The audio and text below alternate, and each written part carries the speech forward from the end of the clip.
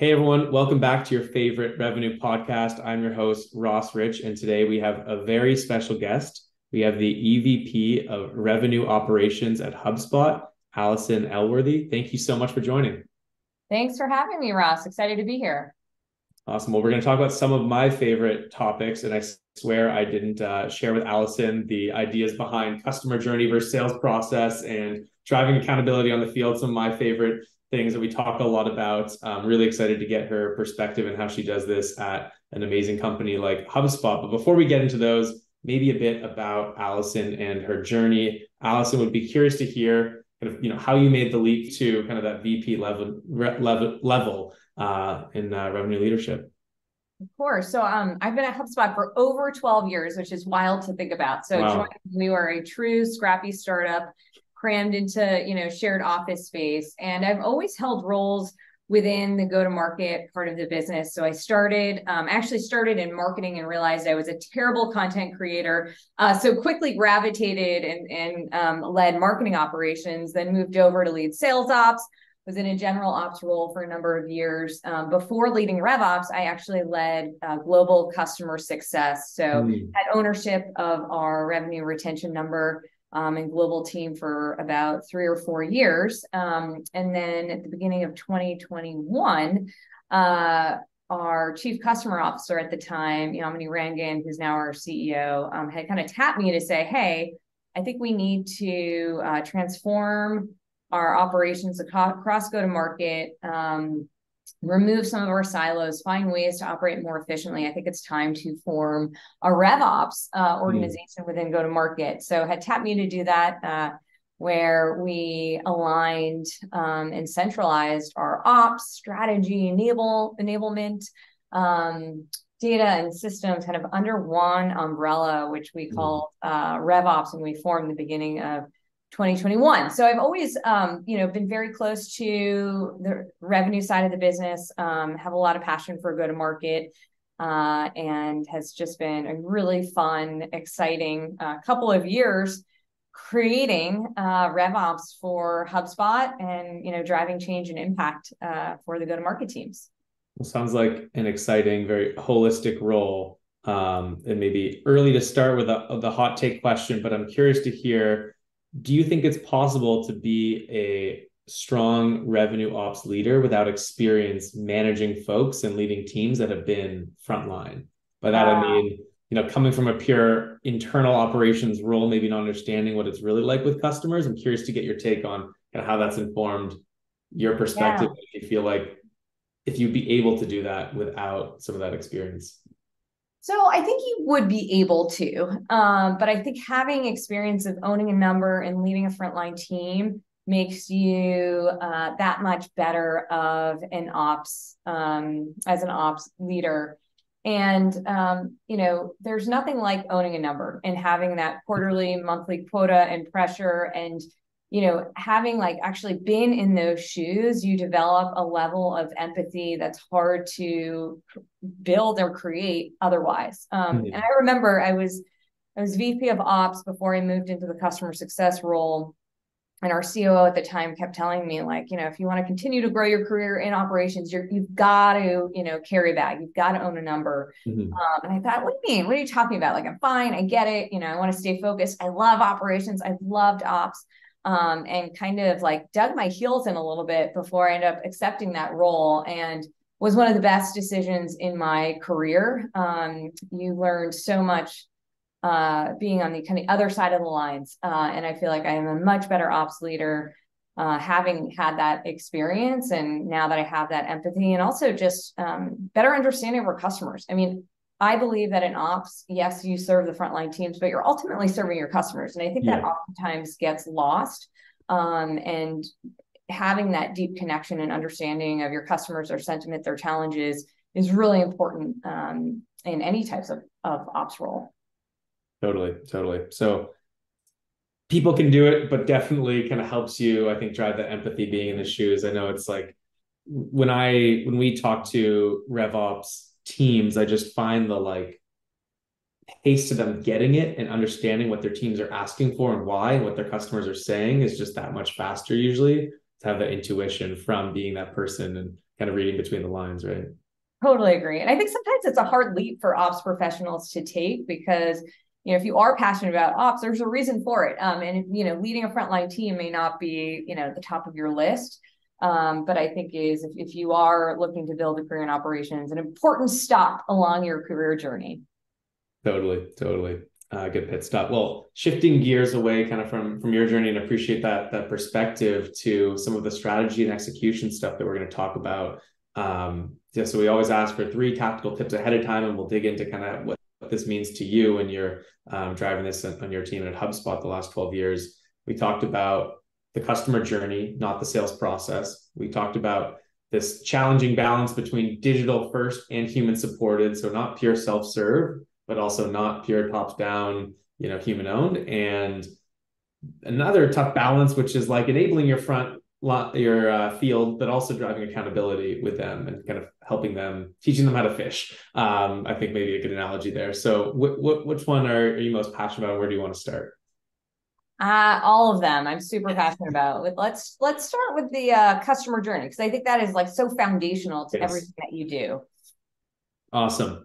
So my big first question, and this is something that we talk to a lot of teams about, which is kind of this reframing from the world that we, when we look inward and we have meetings around our forecast, percent likelihood to close, our sales stages, all these things are very, HubSpot or Accord focused rather than the customer outcomes. How do you think about orienting all of the processes internally and externally around the customer first, rather than what kind of seems to be the default, which is the sales process, right? Yeah. I'm curious to hear how you kind of get your team thinking in this customer first mindset.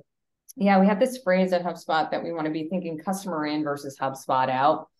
And, I've been at HubSpot for a long time. And as you continue to grow and scale and bring momentum, like you get laser focused on driving outcomes. And oftentimes your customers take a back seat. And I think it was when I was leading customer success, I was like, hey, wait a second. Our priorities are off. We created under customer success this voice of the customer team to really evolve how we think and operate. We changed our staff meetings to be customer first meetings. So I think it's really important that you keep the customer front and center. And so within, when we formed RevOps, and as I was thinking about how we drive and measure the performance of the go-to-market teams, we had our marketing metrics, sales metrics, CS metrics, and we kind of started from scratch and said, no, we need to think about, the customer in lens, and what would that look like? So we created something that we call our customer-centric operating model. CCOM is what we call it. And it's a framework for how we talk about our strategic initiatives, how we look at the KPIs that drive revenue for the business, how we drive accountability across our teams. And essentially, it's a pretty simple customer journey map. And I'll pause here because sometimes I say customer journey maps and people build these like very intricate, maps that takes years to create. And then by the time you roll it out, they're, old. But we've kept it pretty simple. We look at attract, engage, delight. Those are the 3 kind of core stages, the customer journey. Beneath that, we have sub stages and outcomes that we try to drive. And that's how we talk about our business. That's how we measure our business. We have monthly CCOM meetings where we look at all of the metrics. We have clear folks that are accountable for each sub-stage across the customer journey. We use it for our QBR, for how we communicate our performance more broadly out to the rest of the business. So it's been a pretty foundational move in terms of like how we just operate. And everyone knows what the CCOM is across go-to-market and is the context for which we communicate and operate, and has been pretty foundational. So from there, everything that we do, from strategic initiatives to driving, action, or turning around performance or identifying an opportunity, is from that customer-centric operating model. Interesting. So one thing that I'm hearing from you that actually reminds me of conversations with other, ex or current HubSpotters is this language. Like there's a way of talking about it that feels like very true to the culture of HubSpot. It's not, and that's something that, I think is very common in companies that drive towards a cultural goal, right? And you have all this language around it, but 2, not just going towards those internal goals like your forecast and ARR numbers, but you have customer outcomes that you track. you mind sharing a couple of examples of what those types of things are, where again, it's less traditional internal metrics that you'd look at, but like you're tracking your customer success. What does that mean? Like them growing their revenue marketing numbers, or like how would you measure that if folks were thinking about ways to kind of also create OKRs for their customer success? Yeah. So like, in the attract phase, like, are you driving awareness with your future customers and prospects? Like, is there a sense of awareness? Engage, are your customers, considering your, like, what KPIs are you driving, in your sales process? Are they engaging with you? And then what's interesting, the delight phase, which I think what you're getting at, it's like, are your customers like getting activated on your product? Yes or no? Yeah, that's what I mean. Like, how are you tracking their success, not just your success in terms of Yeah, them in that exactly. process? And so, right, as you go through that, like I think in that delight phase is so critical. Like, are they actually activating? How are they using? Usage is key. Like, how are they using the product? If they're using the product, then they should be driving outcomes and, driving more revenue for their business and helping their own customers grow. Do they enjoy using your product? What is the sentiment like? And that all kind of leads to your output, which ultimately is customer retention and growth. So that delight phase is really important to understand. How are they getting value out of your product, which I think really comes down to, are they activating, are they using, because that will, if you've created a great product, help them to continue to grow their own businesses.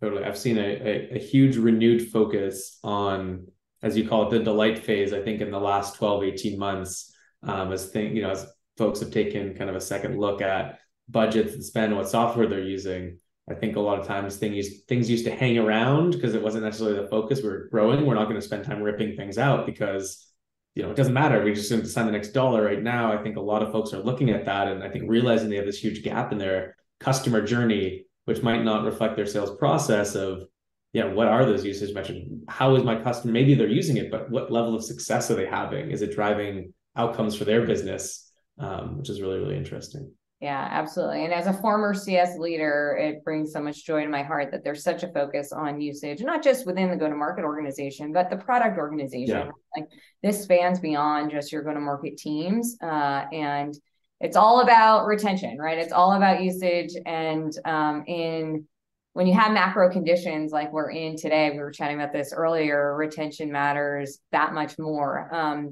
So I think it's a healthy, I don't know, we're getting like a healthy dose of medicine here, to pivot our business and focus on usage. And that's going to help us, be more sustainable moving forward too. So totally agree. Well, maybe switching gears, we'll come back to the digital first piece, maybe as a way of the second, which is kind of that frontline enablement and driving accountability with folks on the field. So curious to hear, what are ways that you both help support, but also kind of create a sense of what success looks like and what success doesn't look like with the large sales organization that is HubSpot. Yeah. So I think about like the role of ops is driving data to insights to action. And usually great ops teams are able to figure out, like, take the data, a bunch of smart analysts, get to a great insight.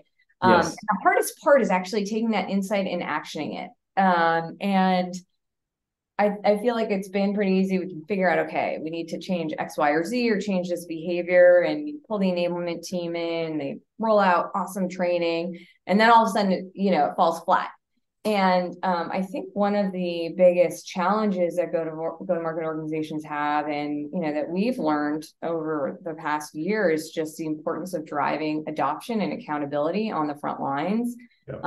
Because it's hard. It's hard to really change behavior. And I think RevOps can play a significant role here in helping sales leadership drive accountability and adoption from the tops down. And that comes with your reporting and insights and being able to show the true impact of change management and driving a significant change across the field. So we've spent a lot of time on driving adoption and accountability this year. And it really comes down to a great partnership with sales leadership or CS leadership or whatever team you're trying to drive change in, and getting that joint accountability from the tops down and making sure that the team really understands the context and the why, and ultimately why this is good for your customers.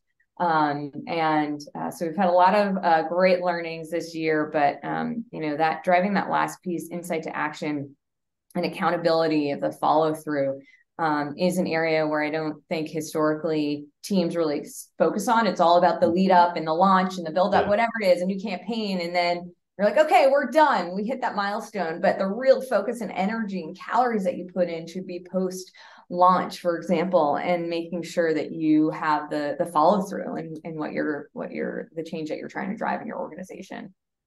Totally. Another huge theme that we're seeing in the last 12, 18 months has been, I think, a lot fewer of these initiatives, but a focus on that. What you're talking about is the insight to action. And I felt like everything that I heard about from SaaS vendors, everything was about data, and insight. And now what I'm seeing is actually a focus on less of that and more of this accountability on the front lines and holding folks accountable from senior leadership all the way down, which has been really, really cool to see. I think a lot of people are kind of building this muscle either up or from scratch.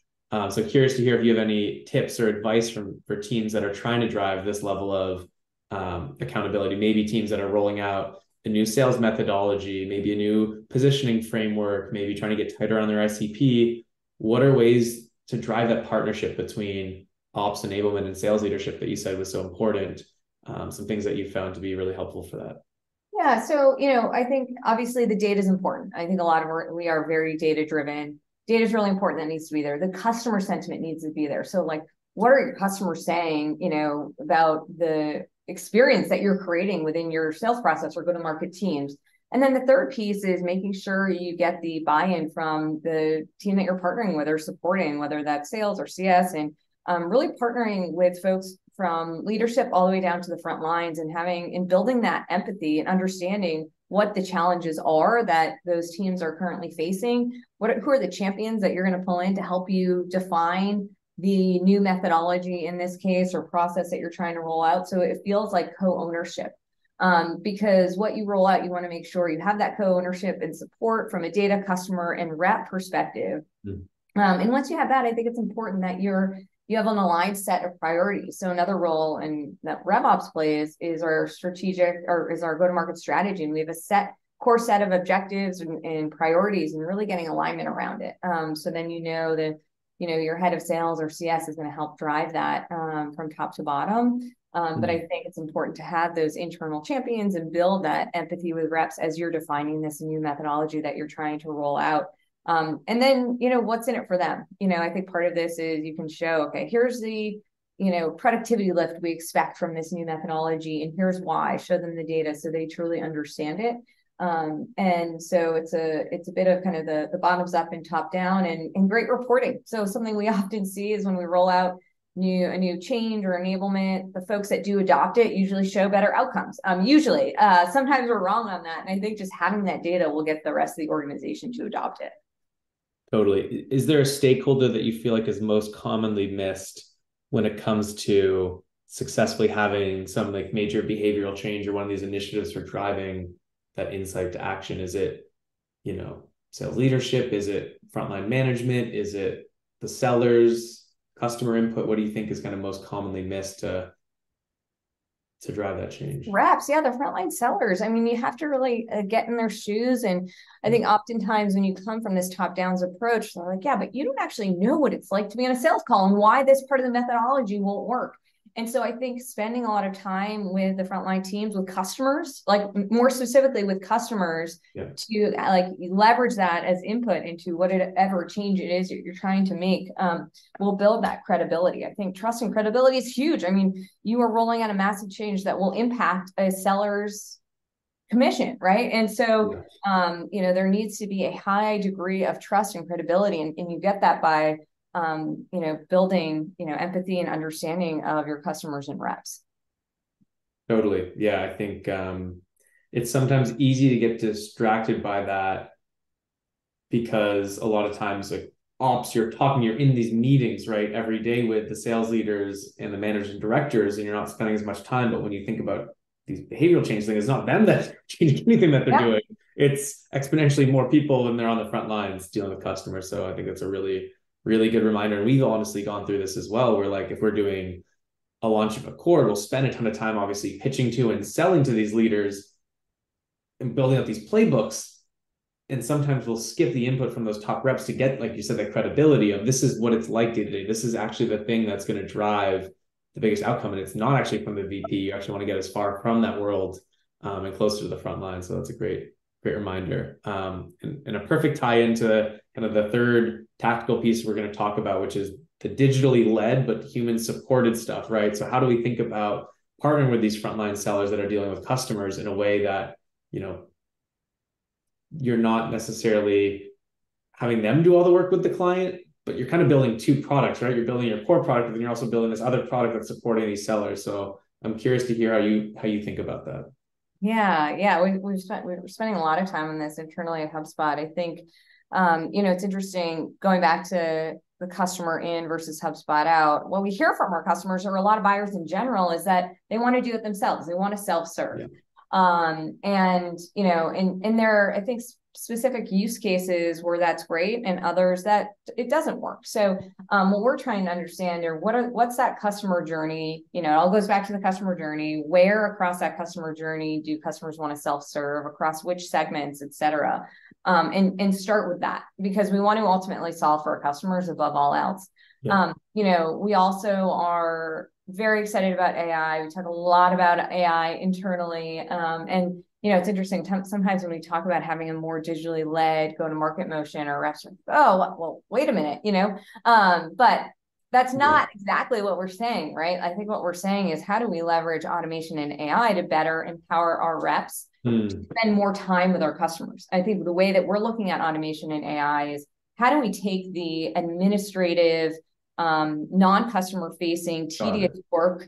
Like, how do we remove that essentially for our reps? Because I want our reps to be spending 100% of their time with and talking to customers and helping them through their journey, right? Both pre and post sales, and not dealing with kind of the administrative tasks. So that's really how we're thinking about leveraging automation from that regard, because that will help us spend more time with customers, drive a better output for customers, for HubSpot.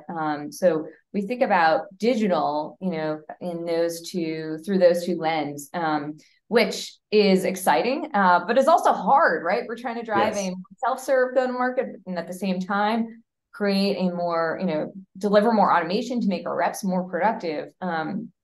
We've got RevOps is driving, partnership with the rest of the go-to-market, pretty massive transformational change, but it's very exciting to say the least. And is this very meta? Like, are you using HubSpot in a lot of ways to do this because it's their CRM, or like, that must be an interesting kind of challenge and insight that you all get, right? Yeah, we are. It is very meta. So we do leverage, we run a big chunk of HubSpot on HubSpot, which is pretty cool. And what's interesting is, we've taken this approach of do over deliberate when it comes to AI. And so our product teams, R&D, are running fast at AI and rolling out features for our customers. We're running hard at it across the go-to-market. And what's interesting is there's just so much overlap and crossover in terms of what are we going to use. We use a lot of HubSpot's features and functionalities for it. On the flip side, our product org is learning from our go-to-market teams in terms of what we're learning, how we're hacking it together. And so it's kind of cool to watch how this is evolving for us, not just within the go-to-market part of the business, but the broader, HubSpot organization. So yes, there is a lot of kind of, I guess there's this flywheel effect that's happening for us internally, which is really fun. Totally. So would there be, one tip for, maybe yourself 5 years ago that you've learned from kind of how to best support those frontline sellers with a digital first approach? And honestly, I was even thinking about it differently when you explained it. It makes a lot of sense. How do you kind of get them to spend more time with customers? What's something that you feel like sales organizations, whether it's pre or post sales, is spending time internally that you could and you have automated and made easier for those frontline sellers to kind of invest more time in their customer success? Yeah, I think anything that's like administrative tasks, or which customers should I spend time with and when, and what should I talk about? Like, we have, and by all means, we have very smart reps, and it's important to make that judgment call, but we have so much data, like so much data that should be teeing up those, that should really guide. So we talk about actually these investments as creating a more guided sales motion, a more guided success motion. Like we want to better guide and focus our pre and post, sale reps on the right customers, the right activities, on the right conversations. And we should be able to take that thinking out of it. That's what I mean by the administrative work. So that's really where we're focused, is better guidance for our reps. Got it. So how can you move them away from maybe like intuition to like better data informed? Yeah, exactly. Around that stuff. Okay. That's super helpful. Awesome. Well, to wrap things up in the last few minutes, we're going to move into my personal favorite section, which is going to be some rapid fire questions. So we're going to ask for like one word, if not one word, like one sentence answers to a few questions. Are you ready? All right, let's go. All right. What do you think the main reason most teams miss their ARR targets? They're not focused on their customers. Okay. Inwardly, not outwardly. I love it. Right. Your favorite resource related to revenue leadership? It could be a book, a course, a podcast. Oh my God, you stumped me. You stumped me, Ross. I listen to a lot of, there's not one. Here's the thing. There's not one, because I think RevOps is a relatively new function for many companies, and a lot of people are trying to figure it out. So I listen to a whole host of different podcasts. I've read a bunch of different books. There really isn't one in my mind. And I think it's exciting just to learn how other people and other companies are learning. Totally. What do you think the number one challenge for revenue leaders in 2023 has been? I think how to navigate the macro conditions from a, just performance and, driving revenue perspective, from planning to be able to action. The macro climate has made it really challenging. Totally. A lot of uncertainty. Well, this is a very personal question, but the best segment to focus on as a company: SMB, mid-market, or enterprise? Oh my gosh. I think SMB, because it's one of the most SMB mid-market, just because enterprise is so well established. I think people understand the levers and mechanisms to drive outcomes. I think what's really exciting about SMB and mid-market is companies are still trying to figure it out and to drive sustainable and efficient growth in these segments. I am passionate about that segment. All right. Probably the hardest question here. What do you think the most important organization on the revenue side is? Sales, CS, or marketing? I'm going to go with CS. As a former CS, I like someone having an answer for this. Yeah. I think it is. And I feel passionately about this. And I think it is one of the most challenging parts of the business to understand, in terms of driving retention, upgrades and downgrades, and gross retention, and understanding the leading indicators of that. And I think oftentimes it's thought of as an afterthought, but should really be where the, where the focus should be in your business, and driving usage and delivering value for customers. And I think we're starting to see that shift and change. So that would be my answer. Love it. There's definitely a renewed focus in it, which is great to see in the market. Last two questions before we wrap up here. The best way to unplug from the demands of revenue leadership? Spending time with my family. Awesome. And the road to successful revenue leadership is paved with fill in the blank. I think just writing a new playbook. I think this is a new chapter for I think creativity, how revenue organizations are going to grow is going to be different. So I find it as an exciting time. Awesome. Well, before we wrap things up, if folks want to get in touch with you, what would be the best way? LinkedIn, something like that? LinkedIn would be great. Cool. All right. Well, we'll add your profile to the post show notes, but thank you so much, Allison, for spending your time sharing with the community all these lessons and great thoughts. And hopefully people can take this to their 2024 planning sessions and figure out how to be more customer focused, digital first, and drive accountability with the field. Thanks so much, Ross. This has been fun.